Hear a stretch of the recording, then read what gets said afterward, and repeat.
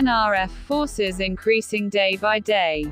Announcing the presence of a new resistance front in Baghlan province, a group of knowledgeable and freedom-loving youths, in the city of Gozar-Ganur, announced their support for the National Resistance Front led by Ahmad Massoud, to suppress the Taliban and the Pakistani occupiers and liberate our occupied territories.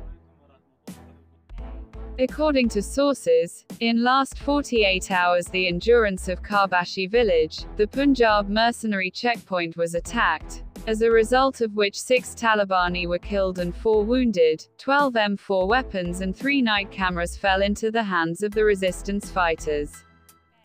Welcome to DNA TV, please support us by liking the video and subscribe to the channel. NRF Commander Khair Mohammad Kirkar warns the Abu Jahl terrorist group should know that the National Resistance Front will not remain silent in the face of the brutal killing of the people. This is a picture of Ashraf Ghani, the former president of Afghanistan, was installed on the roads of Kabul.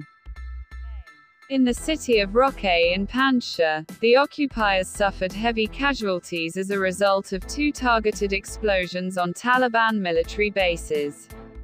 And last night, a Taliban military convoy in Roque was attacked by rockets fired by National Resistance Front forces, but the exact number of casualties of these events is not available yet.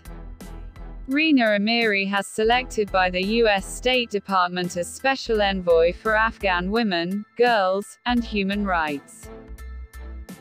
At around 5:30 a.m. yesterday, forces of the Resistance Front launched a rocket attack on a Taliban base in the Kannauj district of the village, killing 2 Taliban and wounding several others.